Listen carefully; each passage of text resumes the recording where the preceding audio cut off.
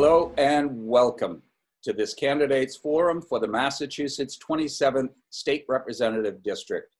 I'm Joe Lynch from the Somerville Media Center, and it is my pleasure to be moderating tonight's event. The Democratic Party candidates for the 27th Middlesex District are Catia and Erika Uyterhoeven. Welcome to you both. Catia, how are you tonight? I'm good. How are you, Joe? Very good, thank you. Erika, yourself? I'm doing great. Thank you so much for having me. Terrific, terrific. This forum is organized by three local grassroots organizations: Somerville Stands Together, Our Revolution Somerville, and Just Us Somerville.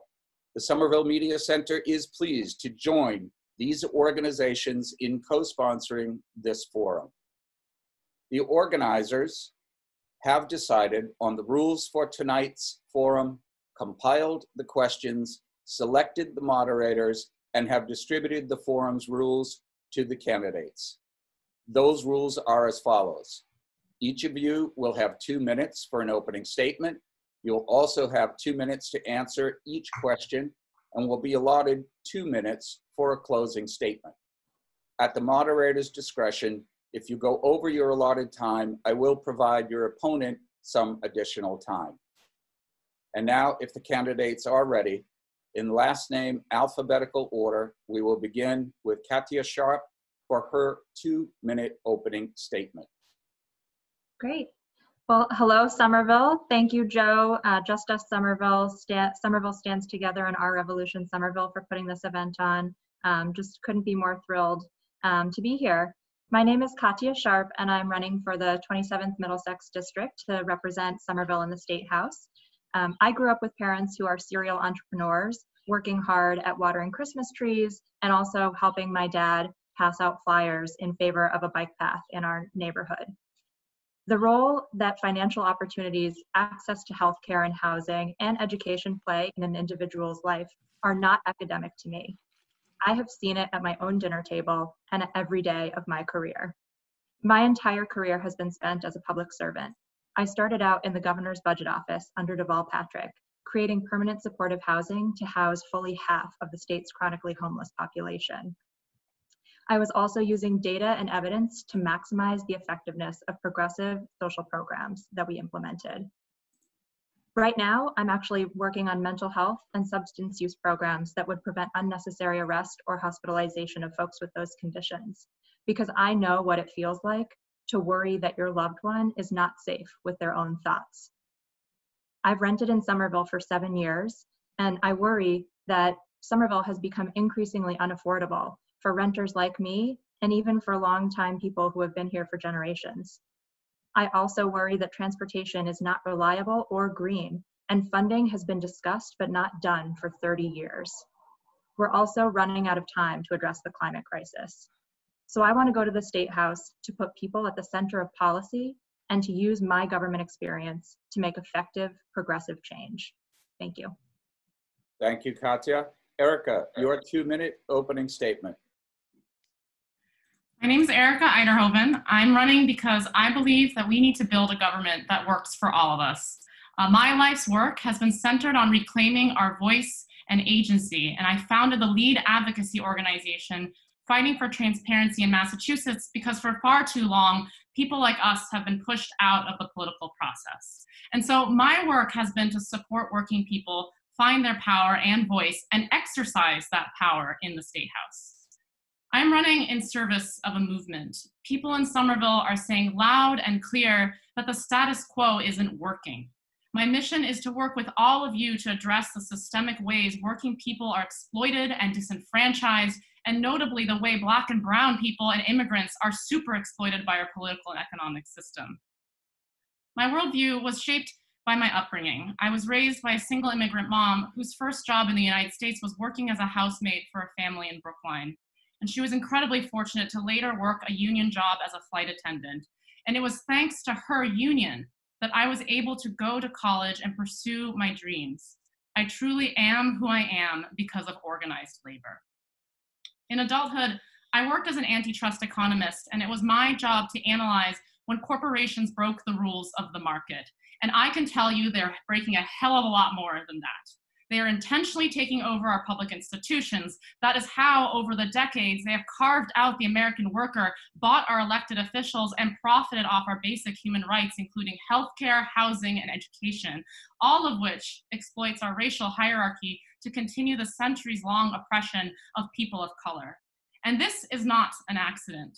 These are decisions, and that is why we must reclaim our power and build a society that works for all of us and rectifies the historic and current wrongs of racism, classism, and other forms of oppression. We have a lot of work ahead of us, and I'm deeply honored to have your consideration as your state representative. Thank you very much, Erika. Candidates, if you're ready, we're going to move on to the first question. Thank you. First question is in regards to healthcare. With millions of job losses occurring in the midst of the public health crisis presented by COVID-19, it is clear that healthcare must be a human right rather than a privilege conditioned on employment status.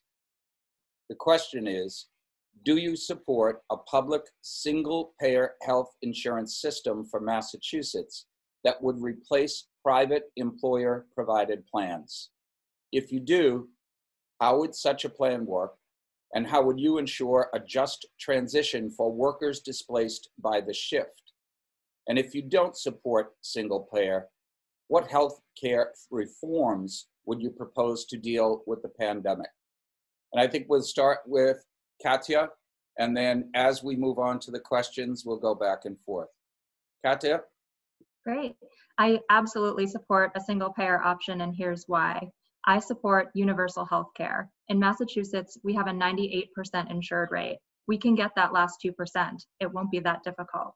I also, when I implement a single payer plan, what I would be doing is addressing access issues that don't necessarily automatically go away with Mass Health.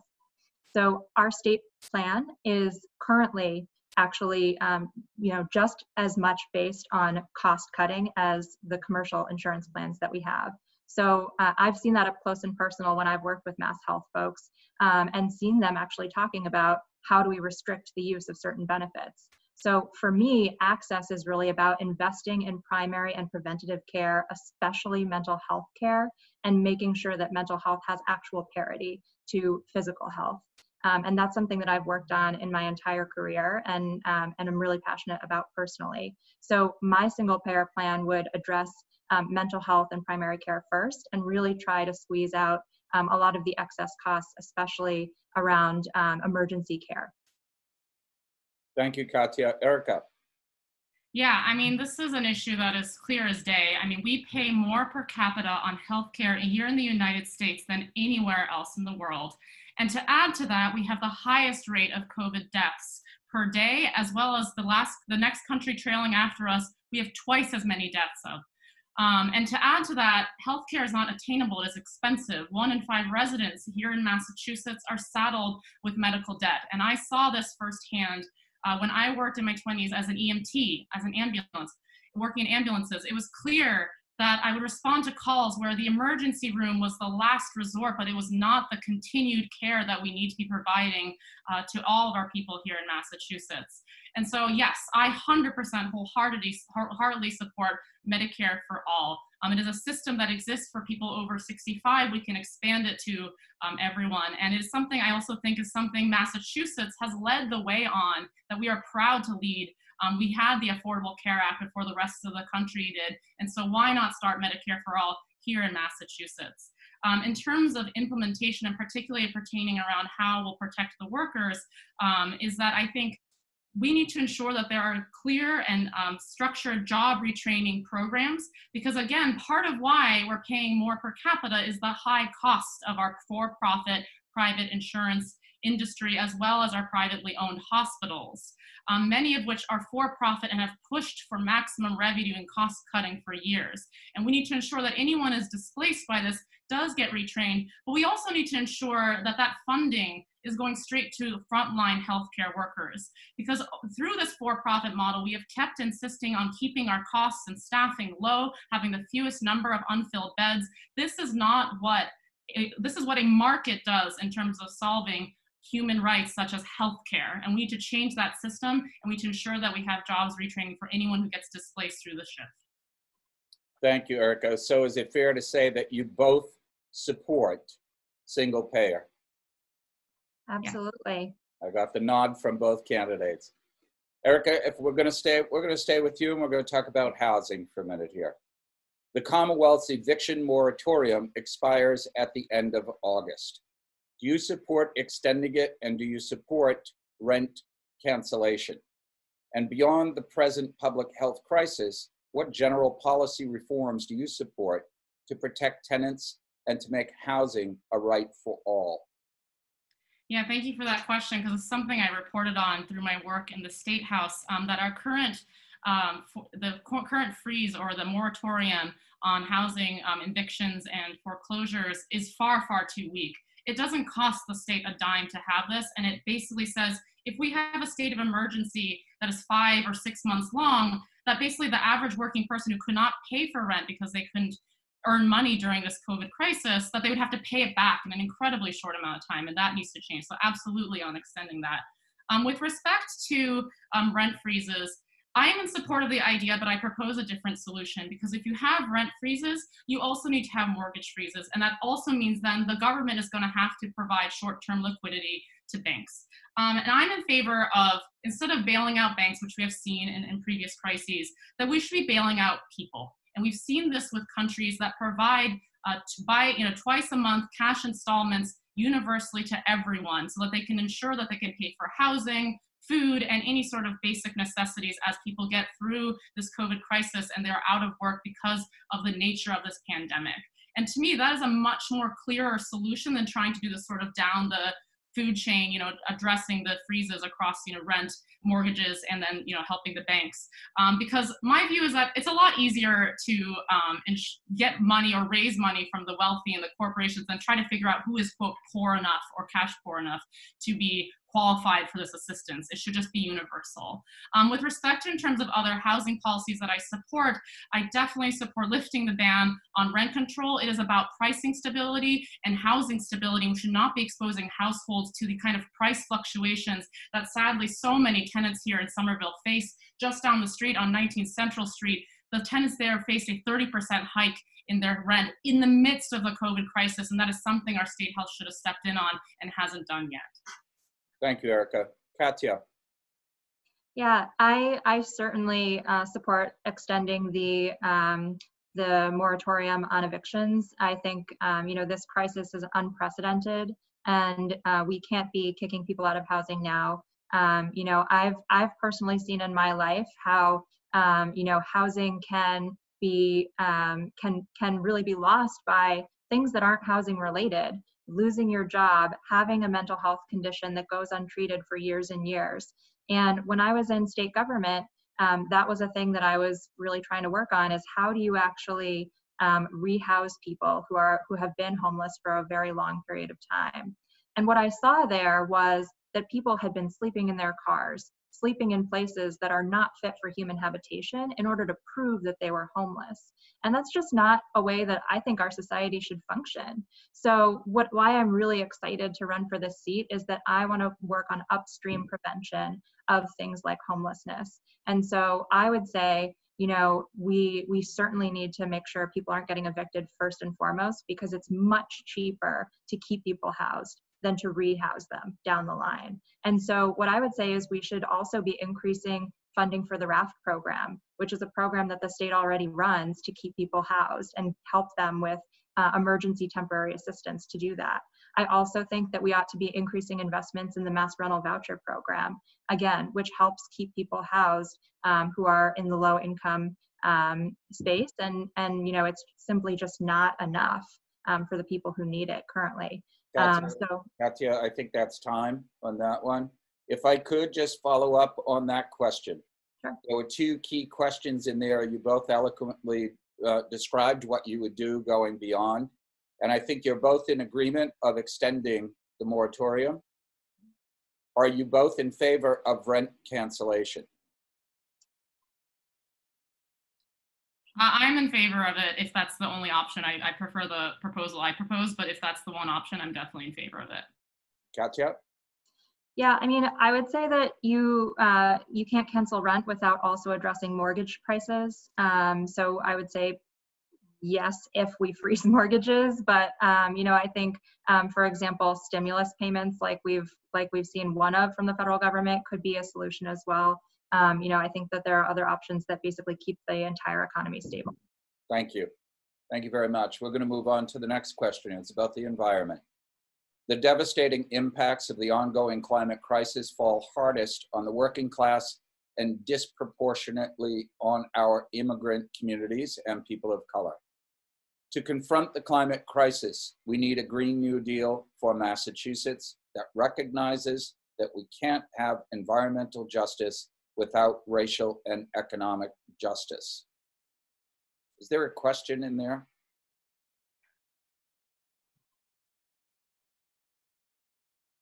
Did I miss it? Thank you. What values do you think should be central to a Massachusetts Green New Deal? What is one specific action you would take immediately next session? And what is one ongoing strategy you will employ throughout your term to advance a Green New Deal based on these values? So two-part question. Let's go to Catia. Great. Yeah, so I'm so in support of a Green New Deal because I think it does one thing that we haven't done very well in the past, which is to actually say, what should our economy look like in the future? We've had an economy driven by fossil fuels for hundreds of years now, and what should it look like in the future? I actually, one of my first steps would be to convene union leaders to talk about what those jobs specifically should look like. I would also reinvest in the Clean Energy Center, which has been unfunded over the last several years now. So, I think bringing labor into that conversation about what our jobs should look like in the future is huge. In terms of the underlying values, I think it's really equity and justice, which really should be underlying values of everything that we do in government. But, from an environmental justice perspective, I think it's really about saying, what is the overall strategy for the EEA portfolio in the state, and how do we weave environmental justice into the fabric of mission statements for those organizations and ensure that every decision that they make takes into account equity and justice? Thank you, Catia. Erika. Yeah, I'm in support of a Massachusetts Green New Deal, and what that means to me is ensuring that the communities most affected by climate change and the workers most affected by that transition lead the transition to a green economy alongside scientists as well as environmental activist groups and advocacy organizations. That is, to me, the key value is around voice, as well as equity, especially around racial justice. As we know, here in Somerville, we are an environmental justice community, because the I-93 runs right through a predominantly people of color and immigrant community that is one of the most densely populated, and yet for years we have failed to put up pollution and noise barriers along that highway. Meanwhile, those barriers went up immediately in leafy suburbs where it's far less densely populated. That is just one example of environmental justice. And so when we craft the Green New Deal, that is why it's so important that the environmental justice communities are centered, and not just their voice, but they have power over what are the terms, along with, of course, the unions and environmental advocacy groups. So what that means concretely is, one, we need to file and figure out what is that Green New Deal, convening labor, which has already been happening. There is a Green New Deal table convening together, and I've worked very closely with Sunrise and Sierra Club and all the different activist groups, as well as the building trades here in Massachusetts. So I bring that skill set of convening advocacy unions and as well as environmental justice groups together to craft the Green New Deal and push forth what their vision of that platform looks like. And then I think the second piece is that we absolutely need to move forward on this. I mean, here in my work through Act en Masse, for 12 years, we have not taken action since the Global Warming Solutions Act in 2008. I did a training for Sunrise a month ago, and we had one of the participants tell me, I was 2 years old when that happened. You've done nothing in my lifetime. So this is something we absolutely need to vote on. We absolutely need to pass, and that is one of my lead priorities as your legislator next year. Thank you both. Fair to say, you both back a Massachusetts Green New Deal. The approach may have different nuances, but the agreement is there. We're going to move on to the next question. Systemic racism.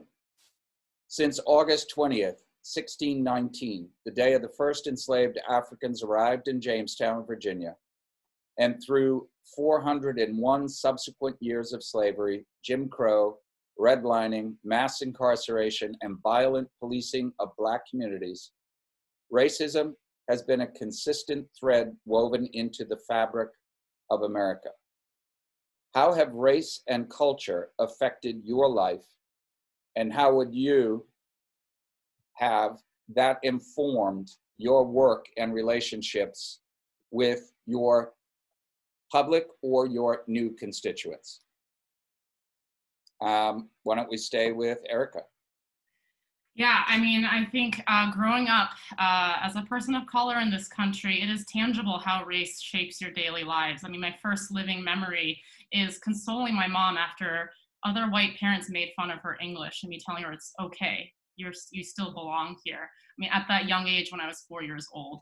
I remember feeling like I was in a box in terms of my education and my experience. And so that the systems of just racial justice permeate through all facets of our society. When we talk about racism and racial justice, it is an intersectional issue with everything from housing, education, raising revenue, climate crisis. I mean, it permeates all. And it's an injustice that is deliberately and actively perpetuated by some, and most notably passively sustained by most of us. And so for me, it is important that we take an anti-racist lens to every policy we look at. Does that policy decision perpetuate racism and perpetuate the status quo, or does it disrupt it? If it doesn't do that, it is inherently racist. And so we need to ensure that we look at the policies that we've institutionalized and that dehumanize Black and brown lives with that lens. And I also think it's also important to note that to check our white savior thinking, right? The long trajectory of Black struggle and abolitionist movement in our country has been the driving force of shifting public consciousness and improving our lives, whether that's the Underground Railroad, Black freedom movement, Black Panthers, Black Lives Matter, and the movement for Black lives that exists today.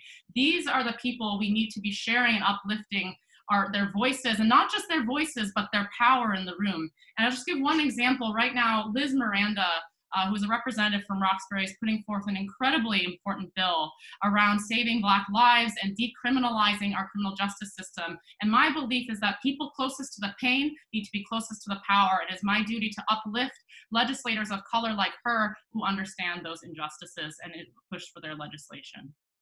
Thank you, Erika. Catia? Yeah. So as a white person, I want to acknowledge that that carries the benefits and the privilege that I have experienced in my life. I can't truly understand the experiences of a person of color and what they've gone through in their life. But what each of us can do is that we can learn every day, and we can try to challenge our own assumptions. And that's actually a fundamental belief that I think is part of what makes a good leader. Not just in issues of race, but in every issue in life, is we need to be engaging in public learning. And that's what leadership is really afraid to do right now. And that's one of the reasons that I wanted to run. I strive every day to learn from others about their adversities and to specifically understand how overt and implicit racism and bias drive systemic racism in general, and specifically how it affects people in our community. And one of the ways that I've done that is that I've gone into the jail in Middlesex County, and I've had conversations with folks who are incarcerated there. And I've said to them, why do you think you're here? And how can people like me help to make that not happen in the future? And I think those are the conversations that people really need to be having, and trying to ask first and primarily listen. And to speak second. And so one example of what I hope to take into this role if elected is to support the voices of people in Somerville who are people of color. I so appreciate the Just Us Somerville group that just recently came together, is helping to put on this event today, and has listed a list of demands about both how we change our policing culture and also how we, actually address systemic racism in our structures and institutions. One of those things is by making sure that we hire more people of color. And so I would be seeking to promote those sort of lists of demands and sort of ideas that are coming out of folks that are people of color, and to really listen and learn. Thank you, Catia. As you both know, the 27th is a unique district. It is solely within the borders of the city of Somerville. So the organizers told me I had a little liberty here. And I'm just going to ask you for your thoughts. Do you think that the city of Somerville in 2020 is a racist community? Erika, why don't we start with you? I mean, racism permeates all pieces and aspects of our society. I mean, it is the air we breathe. It is the smog that clouds our thinking and how we think specifically, Erika, I'm sorry, specifically, do you think Somerville is? Somerville, the city. I mean, I think we all have racism and white supremacy as part of our daily lives. That is to be American here, and I don't think Somerville is any exception. I think that's really easy to fall into sort of an exceptionalist thinking that somehow we are above this. We are also largely, white community, right? And so I think to say that, Somerville is somehow free from racist ideology or white supremacy isn't true. And I'd say, yes, we've had these discussions around the police budget yesterday that were so important. But the thing is, there was sort of this argument that 17 million is a lot less than Cambridge and it's a lot less than Boston. But when you compare it to the rest of the world, it is absurd how much we're spending on police. And that's another piece, is that it all ties into other forms of what health manifests in our community, right? And that relationship between public institutions and state authorities and our community is most broken. That social contract has been most broken between them. And I think that's still the case in Somerville, and we have a lot of work to do. Thank you. Catia, is Somerville a racist community? I have been participating in many of the Just Us Somerville events and been listening a lot to what folks have had to say. And I've heard the stories about, people of color working in our schools. And frankly, I've seen, that the immigrant communities that we have and the people of color tend to live in one part of Somerville, right? And, so I think to Erika's point, yes, the Somerville is not immune to the systemic and structural issues that we have in our society as a whole. I'm actually just so hopeful, to be honest, right now, that we are in a moment where we might actually see real change. Because I have seen so many people out in the streets of all different colors and creeds and backgrounds. And I really see, this is why I love Somerville and why I want it to be my forever home, just because, it really is that community with a capital C. We have people out there trying to learn every day and trying to do better for our community. So, I think really supporting the work of Just Us Somerville and of other groups of color in Somerville is something I would love to see. I'm just really glad that I'm really glad that I live in this city where so many people are standing up for that. Thank you both. That was my question. I've been asked the question, as you both know, I'm around town a lot, and I've been asked the question by people who have lived here for 50 years. Joe, do you think we live in a racist community? And I'm asked by newcomers down the street who moved in last week, is this a racist community? And I think people want to know how their representative feels about their community. So the organizers may never ask me back for asking that question so bluntly. So let's move on to the next question. Transparency and accountability. Many bills with large numbers of co-sponsors never get a floor vote session after session. What would you do differently to help ensure that needed progressive legislation up on Beacon Hill actually gets passed? Let's start with Catia. Yeah, so this is a huge issue. It's the central issue in this race, and it's the reason why I think both of us are running. I've seen time and time again being in committee rooms during hearings where, the governor gets up and he speaks for 2 hours and then he's done, and the people who actually have the problem get to speak, and no one is still sitting at the dais. And so, for me, I think this is a cultural problem. I think that transparency is a needed key ingredient in government. I also think that the reason that's true is because transparency is in pursuit of progressive outcomes. And so for me, I think the progressive outcomes are the real end goal as opposed to transparency. I think transparency is the pursuit of that goal. So what I would do is that I would, actually change the way that committees are soliciting input from citizens. I would work to have more time reflecting on bills, and I would personally seek out the input of anyone who is actually impacted by the problem in any bills that I'm reviewing. In addition to that, this has been my entire career. I've gone into big broken bureaucracies, and I've actually had conversations with people like corrections officers about why is it that we should be providing mental health services to people as an alternative to arrest. And what you find when you do that is that you can really build on their personal understanding of a problem and find mutual common ground to find a solution. And so this has been what I've focused on my entire career. This is why I think that I would be effective in the State House, because a big broken bureaucracy is what is the criminal justice system right now, and that's what the State House is. Thank you, Catia. Erika. Yeah, let's be clear. Massachusetts is one of the least transparent legislatures in the country. Part of what you just referenced in terms of the floor vote, so I'll address directly that, which is that we have one of the highest barriers to getting a floor vote in the country. In most states, if you compare Ohio, New York, Illinois, you need 1, maybe 2, maybe 5 state reps to stand at once to get a recorded vote. Here in Massachusetts, you need 16. And they actually tried to raise that threshold from 16 to 40 earlier this summer in favor of some emergency rules for COVID-19. That is something that I organized, worked with legislators and advocacy groups to block. And I'm very proud to say we tangibly blocked this incredibly horrendous move in terms of grabbing power from leadership.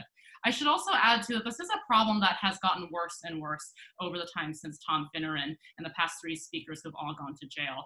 And this is something that is a structural problem, because when I co-founded Act en Masse, which is a lead advocacy organization for transparency, transparency is a symptom of a broken system, right? Underlying it is a culture that I have a little different interpretation from my opponent, which is that it's a culture that tells regular people, working people, people of color, women and immigrants, stay home. We don't need you here. You're not a lobbyist. You don't understand what's going on. Why don't you go home and do your own thing? And my view is that we are the experts of our lived experience. Without transparency, we have democratic erosion. We cannot both say, I'm going to uplift the voices of Black and brown people of color, and at the same time say, just go home, you don't need to be involved in this process. And so I am dedicated, 1, to the rules change in January of 2021. That is going to be first and foremost. And we need to lower that threshold from 16 to 8, as well as make committee votes public. And I've led the way on putting forth a pledge that more reps than ever have signed. I mean, this is the testament of my work of bringing reps around a shared strategy. And that pledge just says one simple thing: tell us how you vote. Erika, I think we're out of time there. So transparency. Can I respond really quickly? Sure. I'm so sorry. I just want to respond because I think that Erika made an insinuation about my belief system that is untrue, and I just I'm not going to let that stand. So I believe that more people need to have a voice in the State House, and not less. And I'm not in favor of excluding people from any type of decision-making process. And I think that my answer was clear about that. And I think that my background really shows that that's exactly what I've done in my entire career, is actually when people around me were, making decisions on behalf of others that they didn't have the experience of, I said, no, I'm going to go actually talk to these people and say, what do you need? How can I support you? And so, I think it's an unfair characterization. Thank you, Catia. Transparency seems to be the key with both of you on if you are successful getting to Beacon Hill. Let me ask a follow-up question. The current occupant of the seat that you're trying to get elected to, in all the years that she has been on Beacon Hill, she has never once gotten a chairship because she has not played the game with the speakers. Are you willing, either one, if you're elected, to not play that game and not get chairships? Erika? Yeah, I just want to state clearly and unequivocally that getting chairmanship, there's a difference between having permission and having power. And right now, I would argue most of the chairs, and this is something actually a fellow endorser of mine, the former chair of revenue, has pointed out very clearly, chairs don't have power. They have permission under the speaker. So I would argue that in many ways, when people say Denise Provo did not succeed in terms of getting sort of what we call the wins or the rules of the game, but that's actually not true. And that having a progressive stalwart, a progressive North Star like Denise Provo and Pat Jalen before her is actually critical in terms of pushing progressive issues forward in the State House. And it's our responsibility. I mean, Somerville and this district is probably one of the most progressive, blue, liberal, progressive state districts in the state. And so I think that for me is not about earning permission. It is about building power. And the speaker is not all powerful, right? There is a system, there is also the power of the vote, like the power of the people and constituents. And I can tell you right now, any state rep is going to need Lipitor if they get calls from 20 constituents at once. And that's something we need to exercise moving forward. Erika, they're going to kill me because we're going out over time. Okay. But Catia, I want to give you a little bit of response there. Yeah, so I definitely don't think that gamesmanship is the way you get things done. You know, in my career, what's gotten things done with these difficult institutions to crack is to actually go and have conversations with people.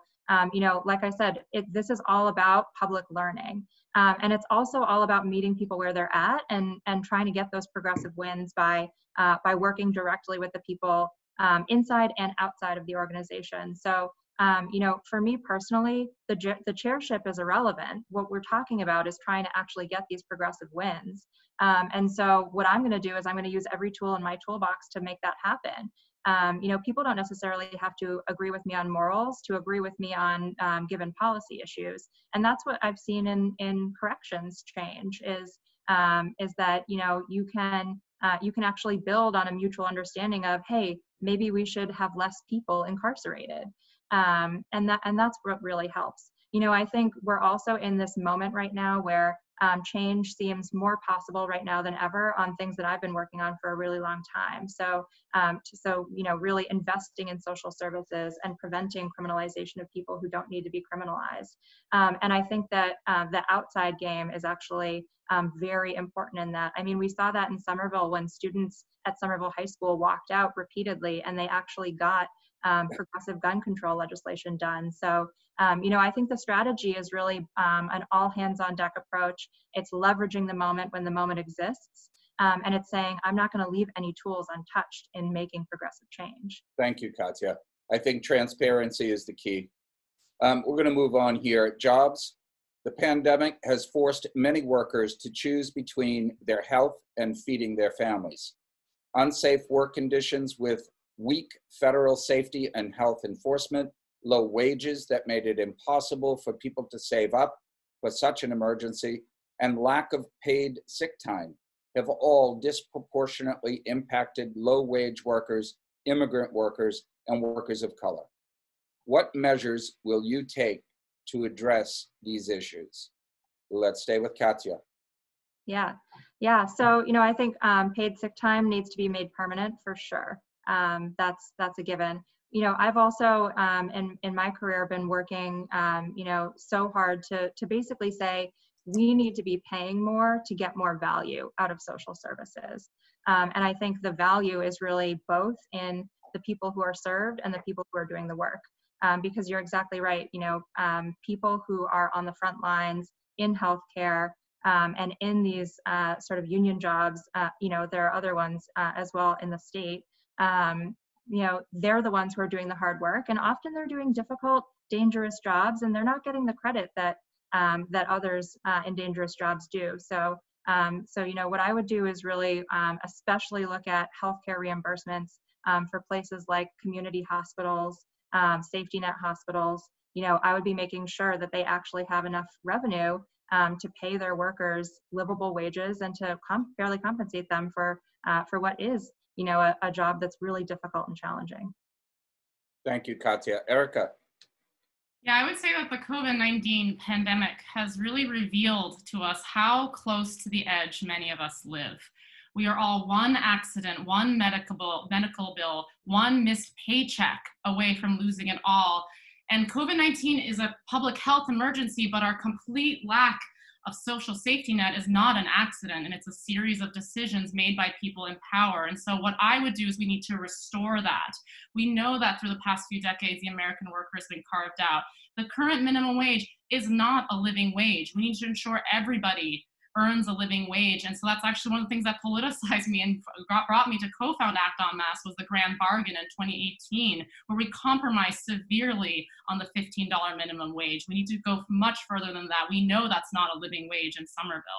And so my view is that, one, we need to increase the living wage. Two, we also need to ensure that each individual in our society is paying their fair share. And right now, most of that burden at state and local taxes are paid for by working people. Meanwhile, corporations and the wealthy kind of get off without paying their fair share at all. And they actually even further get a ton of tax benefits in the order of billions of dollars.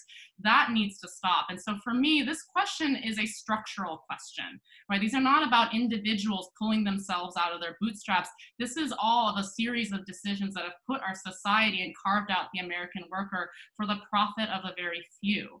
And so we need to ensure that we address this structural problem with structural change. And that is one of the big pieces. And the second piece I'll say too is the need and the importance of labor unions. Unions are who will defend workers. They are the form of democratizing the workplace that is needed now more than ever. And we have seen over the decades how unions have been carved out and busted, and we need to restore their rights, whether that's the right to strike, right to organize, and ensure that they are able to fight back in terms of fighting for their workers. Thank you, Erika. You know, where the clock is ticking down here, so we're going to do the lightning round, if you don't mind. And the lightning round, as you know, requires one answer: yes or no. Ready?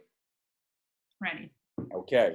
The Roe Act, which would expand access to abortion, ensuring that anyone, regardless of age, income, or insurance, can access safe, legal abortion here in Massachusetts.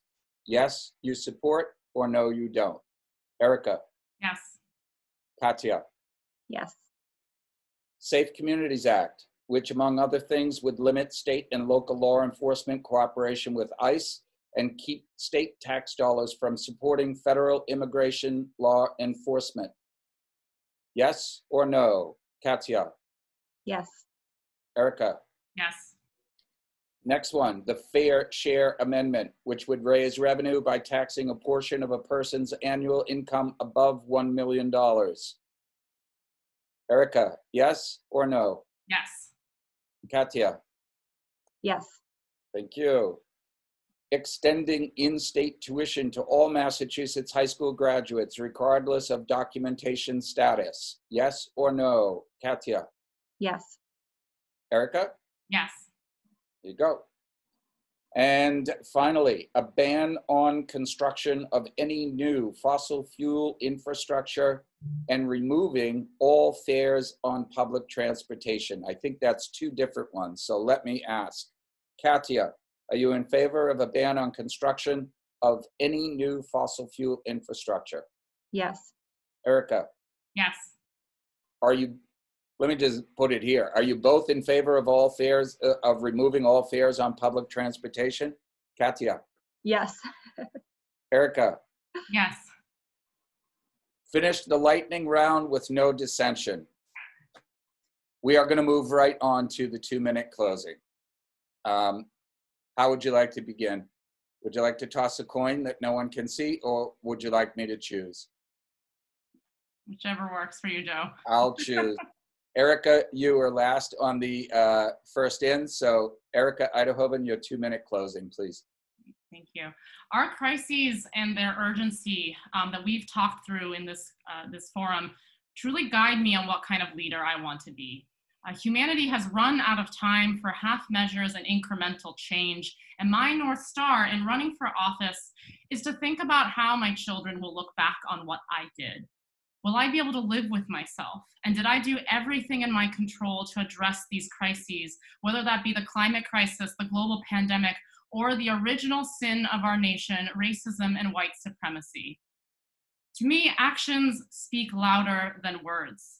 I have been on the front line of these struggles in our state, from supporting our paras to earn a living wage, from picketing with our nurses and frontline healthcare workers against Stewart, who was violating their contracts, for immigrants to live without fear, and for housing justice and a livable climate. With me, what you see is what you get. And we are in a nightmare, and we do not have to make this choice. Because we are in a historic moment. People are telling us in no uncertain terms what change they need. And this election is a referendum on the way we have been governing for the past 50 years. And it is our duty to rise to this occasion. We have to hold ourselves to a higher standard. Don't let anyone tell you that a better world isn't possible. We also need to be anti-racist. We need to be uplifting voices, experience, and agency of people of color. We have to consider every decision we make. Does it uphold a system of racism, or does it disrupt it? And for too long, our political and economic system has broken the social contract for centuries, and it is our duty to restore it, to build trust between public institutions and our communities so that we can build a healthy and free world. So thank you for sharing this space with me. Thank you to SST for building power in your unions, to Our Revolution Somerville for organizing on progressive issues, and thank you, Just Us Somerville, for standing up to deconstruct racism and decolonize our community.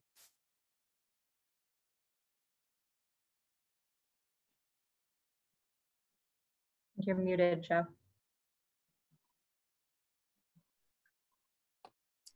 My apologies. Catia, your 2-minute closing, please.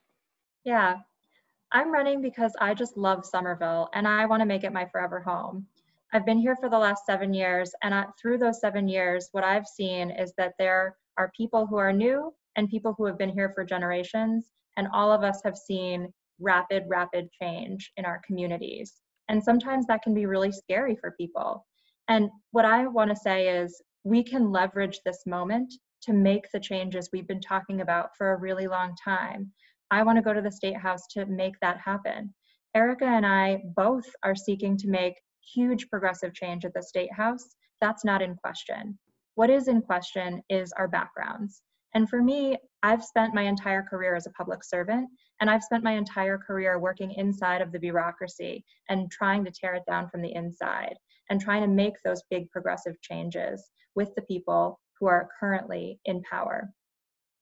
And I've also seen in my private life why these things are so important. I'm a renter, unlike Erika, and I understand why it is so important to, for example, have an eviction moratorium right now, to implement the right to counsel in eviction proceedings, because it's hard. I have $70,000 worth of student loan debt right now. My parents went through bankruptcy to discharge medical debt when I was young. And so these things underpin my beliefs in things like universal health care, making sure we have access to health care, making sure housing is a human right. These are also things that I hear daily from residents in Somerville, from my neighbors. And I've seen the way that things like mental health can criminalize people that are close to me and neighbors. So I just would appreciate your support. I thank so much the SST, Just Us Somerville, and ORS, and you, Joe, for having me. Thank you very much, Catia. And I want to thank both candidates for strictly adhering. I'm sorry I went over a little bit, but many thanks. Best wishes from the Somerville Media Center to you both. I want to thank Somerville Stands Together, Our Revolution Somerville, and Just Us Somerville for giving us the opportunity to bring your voices to the Somerville public. For the Somerville Media Center, I am Joe Lynch. Please remember to vote on primary day, September 1st, 2020. As always, stay safe, stay informed. We'll see you next time.